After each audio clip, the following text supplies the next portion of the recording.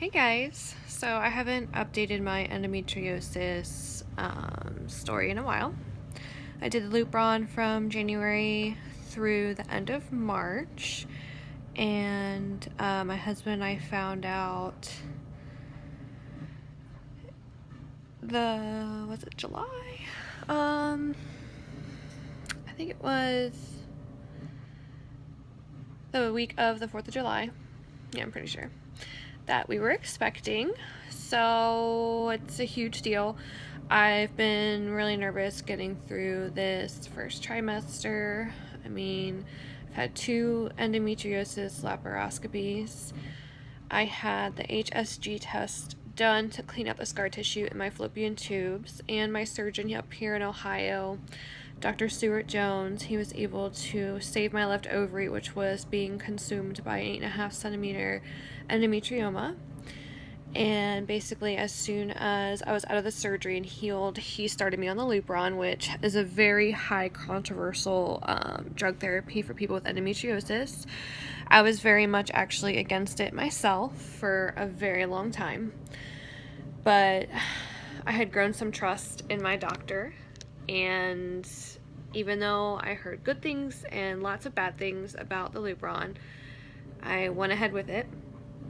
Most of my side effects were mediocre in the beginning, but I did get some heart issues from the Lupron.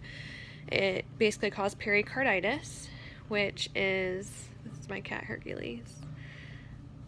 Pericarditis is inflammation of the lining of the heart. I had that for the last couple months I was on the Lupron, and I was on medications for it. It was pretty painful and scary feeling that your heart in your chest. But I have to say, we got off the Lupron, waited for it to get out of my system, and then we were going to discuss fertility treatments, which ended up not being needed. Apparently, I ovulated, and my husband and I conceived the weekend of June 9th, and we're about 10 weeks and 4 days along. I have my second ultrasound tomorrow. I did get to see my little nugget heartbeat in my first appointment, which we were 7.5 weeks along. And after trying to conceive for 4 years, words cannot even express the feelings that I'm having right now. Here is my little nugget at 7.5 weeks. Never give up hope. I'm making this video to remind you that no matter what obstacle you face with this disease, no matter what doctors have told you about your chances of conceiving, no matter what the universe tries to tell you,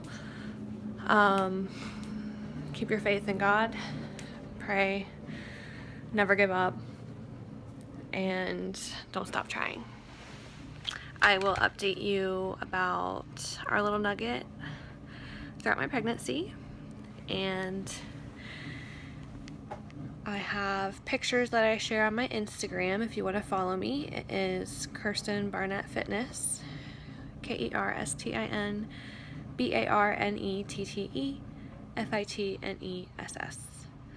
And basically you can just continue watching my journey with endometriosis and our first pregnancy. I say first because I'm hopeful we'll have another. So, and I'm keeping hope in my heart that this pregnancy will be good.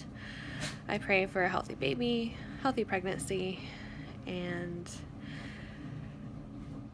I just want to give as much hope out there to as many women and young girls who suffer with this disease that children are possible.